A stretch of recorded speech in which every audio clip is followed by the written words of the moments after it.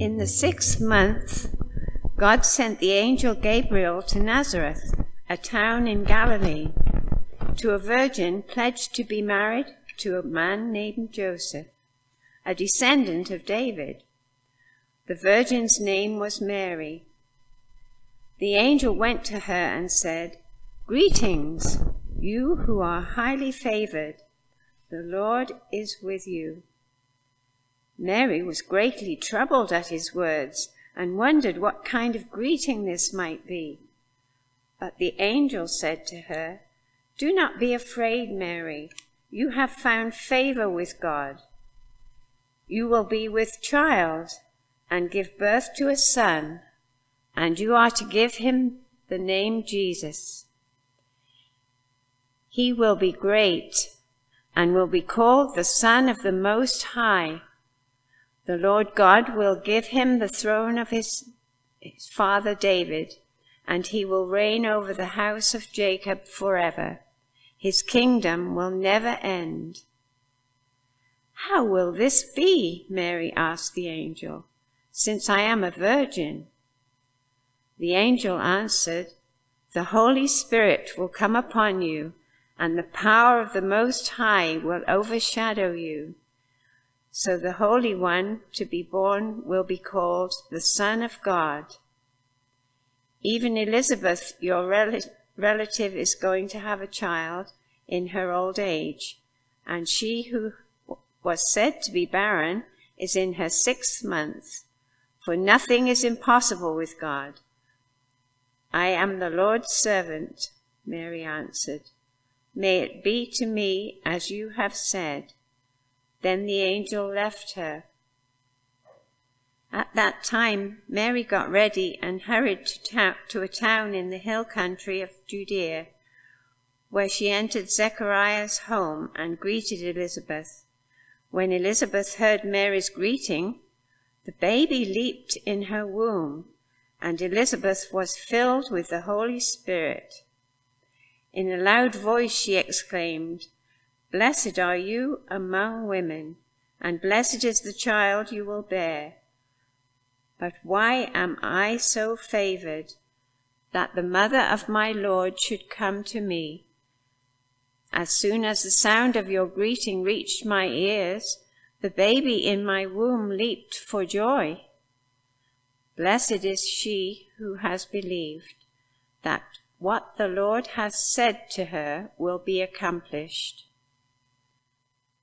Lord, thank you for your word that you give us to teach us, to help us to grow, to speak to our lives where we are, and to help us to understand you better. And I pray, Lord, that you would use these weak words of mine to be able to help us to understand better why you came, who you are, and what you're calling us to do. Lord, please give me the strength to do this and take this time. It's yours. Do whatever you like with it. In Jesus' name, amen. So we're continuing our journey through the Apostles' Creed. Now, this was written in the early days of the Christian church. Probably the first appearance of a creed like it was about 300 AD, and the creed we have now was probably about 700 AD. And it was a way that the church wanted to summarize all the basic beliefs of Christianity kind of in one concise document. Like I said about this guy who can take a complicated thing and reduce it to an 8-word sentence. The church wanted to do that and take all the beliefs of Christianity and kind of summarize it in a concise way. And in those days, many heresies abound. Many people came up. They would write books. They would pass letters around outlining their view of who they thought Jesus was and what salvation meant. And there were lots of different views, lots of contradictory views, lots of views that didn't jive with what the Scripture said. And some of them sounded pretty good. Some of them sounded right, but there was always one thing that kind of just made it kind of off. And so the church felt it was really important to create a creed, to create something that would kind of build a fence, create parameters around belief so that the church would know that if it was within this fence, then it's what God wanted to teach us through Scriptures. And if it was outside, then you probably need to give it a second thought and kind of, examine it a little bit closer. And also many people were illiterate in those days, and so they needed to be taught in ways that they couldn't read the scriptures for themselves. It's one of the reasons why churches have stained glass windows with the stories of different Bible stories in the windows, because people who couldn't read were able to see what the stories were and learn about them by being explained. This is the story that was in the stained glass window. So memorizing the creed, a simple creed, helped people have a solid grasp of their faith and of their belief. Now, the Apostles' Creed and reciting it or singing it isn't really part of Baptist tradition. I was actually introduced to it in a Pentecostal Bible college, and it's not Pentecostal tradition either. But our prof made us memorize it because he thought it was an important part of us, thing for us to learn, a part of Christian history, an important thing for us to internalize the basic truths of Christianity. And today many Christian churches, Catholic, Anglican, Lutheran, Methodist, many others, will recite the Apostles' Creed almost every Sunday. So today's portion that we want to look at, we've been doing this for about 6 weeks, and today's portion we want to look at is the line that says, "He was conceived by the power of the Holy Spirit and born of the Virgin Mary." So for the next few weeks, we're going to talk about this, and we're going to talk about he was crucified and dead and buried. So we're going to talk about Christmas and Easter in October. Hope that's okay with everybody. It's a central part of the Christmas story, right? That Jesus was born of the Virgin Mary. And it's also a central part to our faith as Christians as well. It's only found discussed in 2 passages. It's in Matthew chapter 1, verses 18 to 25, which presents the story from Joseph's perspective. And then the passage which Christine read for us from Luke 1, which gives Mary's side of the story. And in both instances, an angel appeared. What was going to happen to Mary and Joseph was going to be so out of the ordinary and so really difficult to have happen to them that they needed angelic reassurance that, hey, God's in this, God's in charge of this, and things are going to be okay. Now, the idea of the virgin birth has been kind of mocked and dismissed by people throughout the centuries, even to today. Sometimes when I've worked with teenagers for many years, and sometimes when I've tried to explain it to young people, fortunately, they have a bit of a warped view of what sex is about, and they come up with comments that I don't even want to repeat about what the virgin birth is about. But I guess in some ways, it is difficult in our finite minds to understand and wrap our heads around such a miracle. Trying to understand the virgin birth in our finite minds, trying to understand this miracle can be difficult. There's some things about this concept, this doctrine, this belief that we need to understand. First of all, Jesus was not created at his birth. We talked a couple of weeks ago about the person of Jesus and who he was, and that Jesus is eternal. The Father, Son, and the Holy Spirit have existed from the beginning of time. In Genesis, we read God saying, "Let us create humans in our own image." Let us, plural. He turned to his Son, Jesus the Son, he turned to the Holy Spirit and said, "Let us, three, the Trinity, create." Jesus is not a created being. It's still in my car, I forgot to bring it, but Paul sent me an article this week from Christianity Today that talked about how people who spend a lot of time in church and espouse a lot of the basic beliefs of a church still have some very different ideas. And I think the percentage was like about 50% of Americans who attend church regularly believe that Jesus was created, that Jesus didn't always exist. So that's why it's so important to go through things like this, to be able to understand the truth of what the gospel is preaching. There was an ancient guy named Arius back in 200-300 AD, and that's what he told everybody. He said Jesus was a created being. He was created by God as just highly above the rest of us, but not equal to God, which is not what Scripture teaches us. Jesus was not created. He always was. He's the most unique individual in history. When Mary gave birth to him and he lived and he walked among us, I always describe him as the only 200% person in history. The only 200% person in history, because he was 100% God and 100% human at the same time. To his eternally existing divinity, he adds humanity. He didn't lose any of the attributes of being God. He just added being a human. And the virgin birth was the starting point of the God-man. The one who as God has the power to save us. And the one who as a human is able to serve as the one who can save us. Another thing to realize what the virgin birth is, that Jesus' birth was actually a normal human birth, complete with Mary's screams and Joseph's reassurances, or Joseph's trying to hide. I'm not sure what fathers do even back then. Complete with, the baby crying. A completely normal human birth. And it's important to know that Jesus experienced the full range of human existence, right from the moment of birth, right through growing up as a young man, through living through adulthood. And he did this so that he could be the sinless human sacrifice for our sins. He did this so that he can experience humanity, so that he could empathize with our weaknesses. When we call out to Jesus for help, we are calling out to someone who knows what we're going through because he's been there. And he has the power to help us because he's God. Mary became pregnant through a supernatural influence of the Holy Spirit upon her. The pregnancy and birth were like any other. It was how it all got started. That was the miracle. No human male involved. And that's where some people shake their heads. And the only way, have a hard time understanding that. The only way to explain it is that it was a miracle. It was a miracle. And for some, that's hard to fathom. Some people just don't believe in miracles. They don't believe in God, or maybe they believe in a God, but don't believe that he cares about us, or that he wants to be involved, or that he can turn aside the natural laws of nature. Some believe in God, but they have such a high regard for nature and the created order and the laws of nature that God's created, they argue that God would never go against the laws of nature, so why would he do that? And it's true that God has created an incredibly ordered universe, but God is still sovereign. God is still in charge. And if he has a plan and a purpose in mind that would involve bending or even breaking the laws of nature to accomplish his will, he can do it. And he will do it because he's sovereign. And if we don't understand it, well, basically the answer is that God is God and we're not. And in our finite minds, we can't wrap our heads around all that God wants to do and all that his plans are. The virgin birth reminds us of the miraculous power of God. He's able to do whatever he wants for the good of his human creation and for his glory. The virgin birth reminds us of the sovereignty of God, that he is in charge, which is actually a pretty comforting notion when you look around at some of the craziness going on in this world, that God is still sovereign. God is still on the throne. God is still in charge.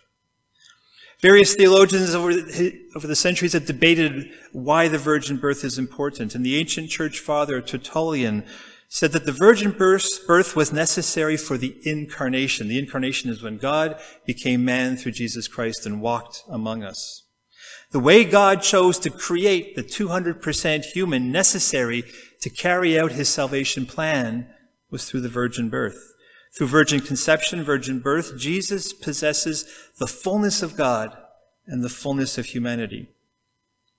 Now, the theologian Millard Erickson outlines 4 important things we can learn from the virgin birth, and I thought I'd share them, and they touch a bit on what we've already talked about. First, it provides evidence of the power and sovereignty of God over nature. We talked about that. Secondly, it provides evidence of the uniqueness of Jesus the Savior. He's not just any man. He's not just even a slightly elevated man from the rest of us. He is unique. He is fully God and fully human. Third, it is a reminder that God's salvation is fully of gift of grace. It's not, being saved is not a human accomplishment. It's not something we can strive for, we can earn. It wasn't our idea in the first place. God reached down to us, to humanity, and he provided the means and the grace by which we can be saved, by which we can have the broken relationship with our Creator restored once again. And fourth, the virgin birth is a reminder that our salvation is supernatural. It's evidence of the Holy Spirit's activity at the beginning of Jesus' earthly life. And the activity of the Holy Spirit continues to this day in our lives, in the life of the church, in the life of society as a whole. We looked a couple of weeks ago at how it is Christ who is holding everything together. It is Christ through his Holy Spirit who holds the order of the universe together. But amidst all this theological understanding of the virgin birth, amidst what it means to our understanding of our faith, to our understanding of who Jesus is, there's also a very personal story going on here that we can learn from. It's the story of two fairly ordinary young people who loved God and served God and whose lives were changed forever. And because of that, they're remembered through the ages. Now, history would tell us that Mary was probably a fairly young girl, possibly as young as 14, maybe most likely 16. The teenager, as we know it today, is a fairly recent phenomenon, early 20th century. Back in, before that and to Bible times, it was not unusual for 15, 16-year-olds to be married and to move on with their life as adults. Joseph was probably in his late teens, maybe 20. And she was engaged to be married to Joseph. And back then, engagement meant a little more than it does now. It was a very, very strong level of commitment. You could not break an engagement easily. It wasn't the same as marriage. There was still that one extra step for marriage, but it was really a big deal to break an engagement. So an angel appears to this engaged young lady, and they have a conversation that consists of 3 parts. The first part, the angel greets her and tells her that she's highly favored by God, and her response is that she's troubled. What could the angel's words mean? It struck me that she wasn't troubled by the presence of an angel. She was troubled by the words. I think she had a strong enough faith in God and believed in God enough and who he was that the appearance of an angel before her, well, that's God's work. It's a miracle. I believe in a God of miracles. But it was what he said that's kind of like that I'm highly favored by God. What's this mean? Perhaps she was humbled. She was a very humble person. And perhaps she was humbled by what the angel was saying about her being highly favored. In the second part of the conversation, the angel explains God's plan. She was going to have a baby, a son, who would be named Jesus. And he will be called the Son of the Most High and would sit on the throne of David, ruling over an eternal kingdom. In other words, he would be the long-awaited Messiah that the Jewish people were waiting for. And her response to that was very practical. It was like, well, how? I'm a virgin. How can that possibly happen? Naturally speaking, this cannot happen. She didn't question that it would happen. She didn't kind of go, yeah, right, sure, this is never going to happen, and just kind of dismiss it. She kind of questioned, okay, well, if this is going to happen, how?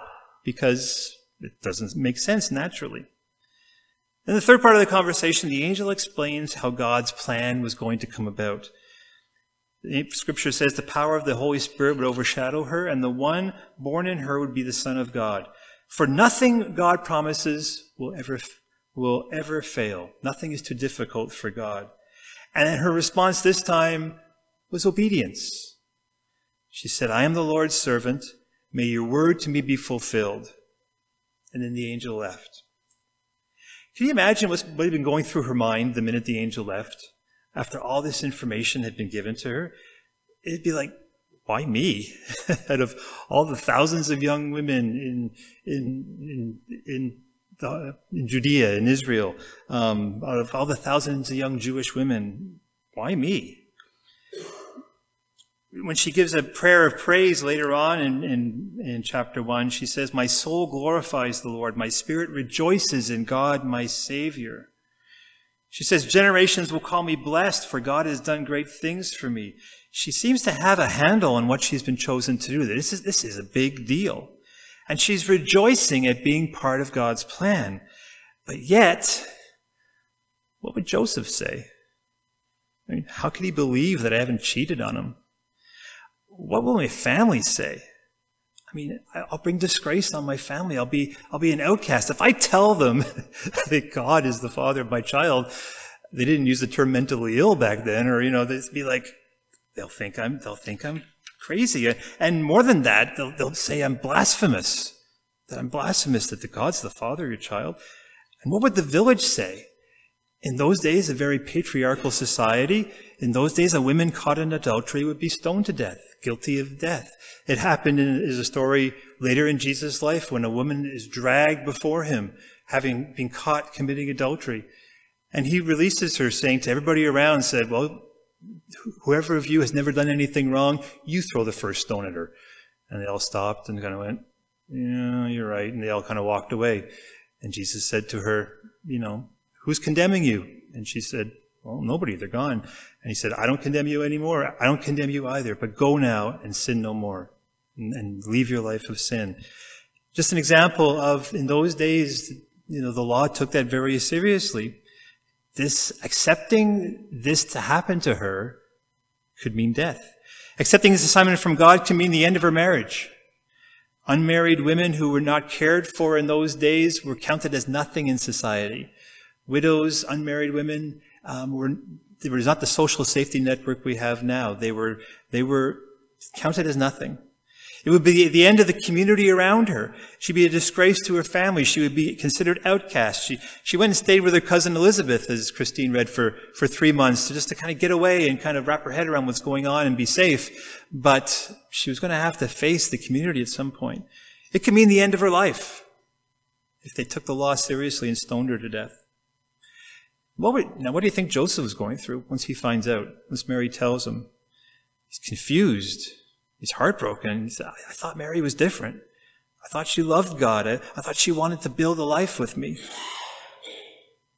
And if he was devoted to what the law said must be done. He was a very religious person, but he loved Mary very much. And so he said, Scripture says that he decided to divorce her quietly so as not to disgrace her, to not make a big deal about it, to not demand that there be justice or revenge, but just to kind of quietly just let this just kind of go away, and so that she would not be hurt and would be safe.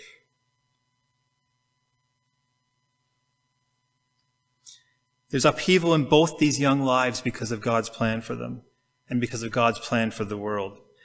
But then an angel appeared to Joseph in a dream, Matthew chapter 1 tells us, and he explained everything that had happened to Mary and what was going to happen. And Joseph's response was like Mary's. It was this response of obedience. Joseph obeyed the angel's message and took Mary as his wife. But again, what would his family say? What would society say? How can you take her as your wife after what she did? She cheated on you. How do you know she won't do it again? Can you really raise a child that's not your own? These two young people were really very alone. No one believed them. No one accepted them. Everyone thought they were crazy. Mary for believing her baby was God's, and Joseph for still taking her as his wife. All they had was each other and God, and God's promises. And for them, that was enough. See, God has a plan and a purpose for each of our lives. And I say it here, it may not be as earth-shattering. It probably won't be as earth-shattering as what Mary and Joseph had to go through. It may not change the whole world, but God may have a plan and purpose for your life that working through you might change the little world around you. And he's looking for people who, like Mary, will say, I am the Lord's servant. May your plan and purpose be fulfilled in me. And the question is, will you be that one? Will you be the one to fulfill God's plan and purpose for your life? And before you answer yes, because some people answer yes too quick, before you answer yes, realize the cost. Count the cost involved. You, by taking hold of what Jesus' plan is for your life, what God's plan is for your life, you could be ostracized from your family who don't understand your desire to live for God and live for Jesus. There will be people around you who misunderstand and they'll assume the worst in you, like people assume the worst in Mary. There will be people who will think you're just crazy. You may experience rejection. You may wonder, like Mary did, how is the plan and purpose going to come about? God may have give you a promise that he's going to do something in your life, but doesn't show you how. And you wonder, how is this going to come about? Humanly speaking, it seems, if not impossible, at least it seems like quite a mountain to climb. Are you sure you're up to it? Let me tell you that God's strength in you will give you the strength so that you are up to it. Count the cost of following Jesus like Mary and Joseph did. Count the cost of saying, whatever you want to do with me, Lord, I'm okay with that. There is a cost to being a serious follower of God, but is there ever a reward?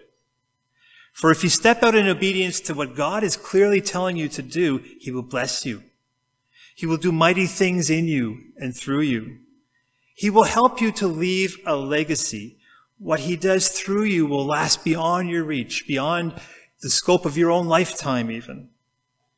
You will truly know the purpose for your life.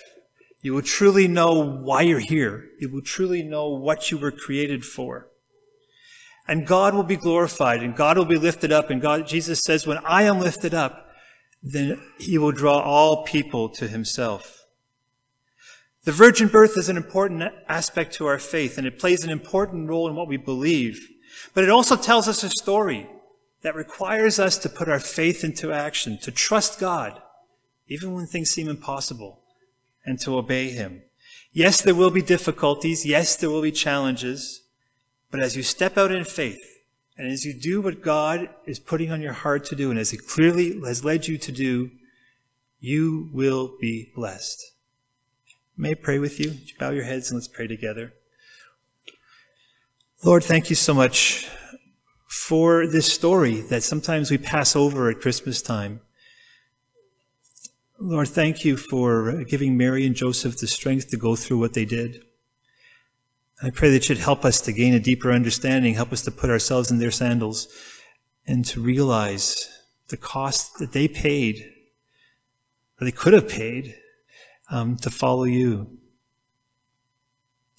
And Lord, I pray that you would help us to count the cost as well. Thank you, Lord, that you have a plan and purpose for every person in this room. And I pray, Lord God, that you would give us the strength and the courage to step out and to accept you into our lives and to accept your plan and purpose for our lives. And Lord, as we do, I pray that you would help us through those difficult times when people think that we've gone off the deep end, when people don't understand us, when people don't understand the passion that we have for you. And I pray, God, that you would give us the strength to keep moving forward in what you've called us to do. Thank you, God, that we are not here by accident, that we're not here by random chance, that you created each one of us for a purpose and with a plan in mind.